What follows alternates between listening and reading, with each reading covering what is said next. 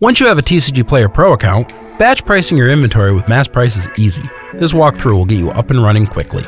Using your TCGplayer account info, log into the app at massprice.tcgplayer.com, then click Create New Rule. First, give your rule a name. This will come in handy if you want to run the same rule again later. We'll call this one Guilds of Ravnica Commons. Then, define your products. For this rule, our category is Magic, our group is Guilds of Ravnica, and our rarity is Common. We're almost done. Now, define your prices. We'll base this rule's prices on TCGplayer market price and modify that by -2% so our pricing is competitive. Then, define your minimum price so you never sell below your comfort level. Let's give this rule a fixed minimum at 10 cents. Finally, double check your work and either save the rule to use later or just run it now. And that's it! You're ready to batch price your inventory using MassPrice.